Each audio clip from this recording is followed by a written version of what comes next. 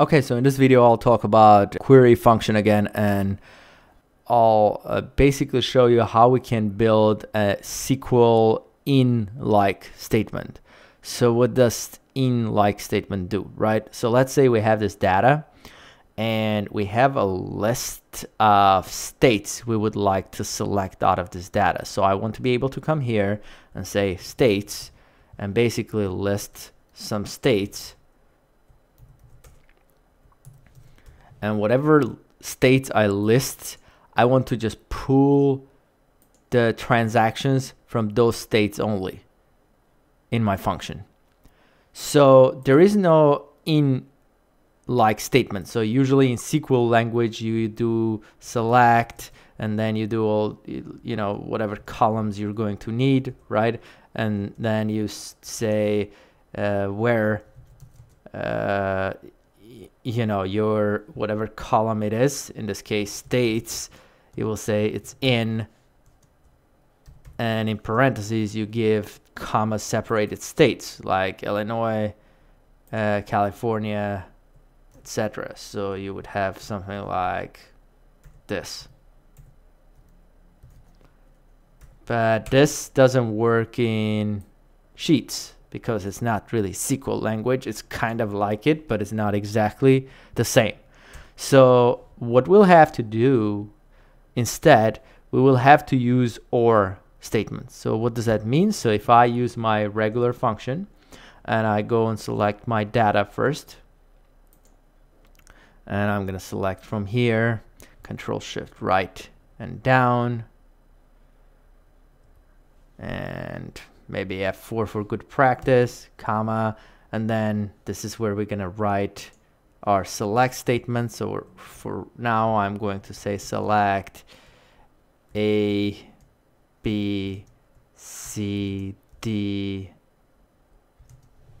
A, B, C, D, and then we'll do like F, those columns. Close this. And finally, how many columns do we have as headers? One we have on top. Close this, hit enter, and that should hopefully retrieve our states. So it's thinking about it. Okay, so that didn't work because there's too many rows to be inserted, but that doesn't matter. So that's fine. So as a result, what we basically want, let's actually get the final thing. The final thing for us is going to be to expand this, and we're going to say where, which one was that column state? So one state was D column. So I'm going to go back here. We're going to say where D equals, and this is where you will do your like something like this. That should get us just the results from Illinois, right? And there it is. Now it fits, and it expanded the data so it fits. So this just gets us the results from Illinois. Now what we're going to have to do to also get the results from California, we're going to have to do OR D equals California. Right, so again, it's inserting more rows. It's too much data here, sorry about that. And then we go again and OR D equals NV, or D equals NY.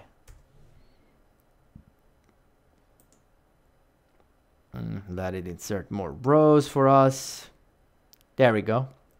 So we're good. So now we got all those states. So that's pretty much what we're trying to do. Only we want to avoid writing all this stuff, because what we want to do, we want to be able to point to this range of whatever states we put here and just update automatically without having to worry about how many actually states we have in this range. So if we decide, let me actually insert a few more rows here. If we decide we're going to add like 3 more, we want to be able to add 3 more, and we want it to work. just like that. So what we need to do, basically, we have to dynamically build this string where it says where d equals il, or d equals ca, or d equals mv, or d equals my. That string we're gonna have to build dynamically. So for that, we'll use our join function. So I'm gonna say join, and for a delimiter, for now I'm going to use or d equals, and then that single quote that I had, and close that, and that's gonna be my delimiter, and then comma, and then I'm gonna do this range of values right here. So I'm gonna select more here, just in case I'm adding more, close this, hit enter. So what I'm getting is, see, I got the Illinois there, or d equals ca, or d. So basically I'm missing a space between the or. So I'm gonna do a space here, hit enter. So I got or d equals ca. What I wanted after ca was basically apostrophe here, because this text, it needs to be in quotes, right? And I also need my Illinois to be in quotes. So after Illinois, I need apostrophe. So I did space or. What I wanted was apostrophe space or. So I'm gonna go back here and do apostrophe space or, hit enter, and that's or d equals ca, or d equals nv, or d equals my, or d equals, that's all the spaces. So the problem is I don't want those spaces. So for that, we can use join text, or is it called text join? Text join function. And with text join function, we can actually have a second argument, and that's to ignore the empty ones. So I'm gonna say true, ignore the empty ones, which is gonna ignore this blank, so it doesn't build those extra things in there. And if I hit enter, see, now we don't have to worry about those blanks. So I'm getting d equals ca, d equals mv, d equals my. If I add another state here, that is going to just do that. Now I'm still missing some parts. What I need is another apostrophe in the end of this. So I'm gonna go back here and basically just add my apostrophe in the end of that. So I'm going to just do and then in quotes I'm gonna do my apostrophe. So that's, I'm joining that last apostrophe in the end. And what I also need in the beginning, it should say d equals Illinois, right? So I'm gonna go in the beginning and I'm just gonna say d equals, and then apostrophe and quote, and join this stuff to it. So there it is. So it says now, as a result of this, I'm getting d equals il, d equals ca, or d equals mv, or d equals my, or d equals fl. And if I have less, it will automatically just get me what I need out of that. So that gets me that or part of the string. So I'm gonna just go grab this whole thing, copy it, escape out of that. So I'm gonna go back to my function. So that whole thing was this d equals, that whole part. So I'm gonna remove it out of here.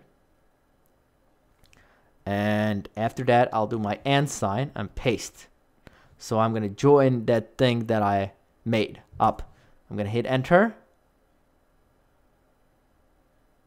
And now it should work that way. So now I'm getting Illinois, California, and Nevada. If I go and add Florida to this, let's see if we have any Florida sales.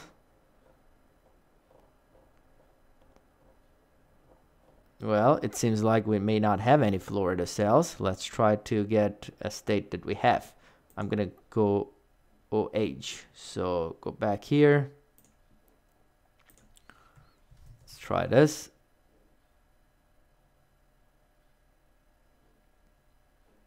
thinking about it. There it is. We're getting all the results. If I also want to add, let's say, this one or this one to my results, all I have to do is just go and keep typing all the states I want to get. So apparently that, there it is. It was just, again, resizing because there are too many rows. So every time it's not fitting in your sheet in the number of rows you already have, it's automatically gonna add, as long as it's not getting outside of the total range of cells you can use. It will just automatically just take that little time, and then it will expand. There it is. So technically, if you don't like it on this particular tab, you could move it to its own tab and then have this list on this tab, so that way there's no limit to how far you can go, which is possible as well. So again, that's completely up to you. So, but another adjustment I'm gonna do here, that part I don't care about. What I do care about is that I have this extra concatenation between this text and this text. So I could just remove this part and just leave it like this, where D equals that, to improve on this formula. And now again, this should just work fine. So if I don't want all of these states, let's say I just want these two, I just type them in, and there it is. We have the results just like that. So that will create a SQL in like statement, only with this trick way to get it done. Now keep in mind that if whatever you're searching for is a number, not text, then you're not gonna need this extra apostrophes. So if you're looking at everything that's 1, 5, 15, 17, 24, the numbers basically, then make sure that when you join the string together, you don't do the apostrophes, because it's basically number, not text. Anyways, I hope you enjoyed this videos. Please subscribe, and I'll see you in the next video.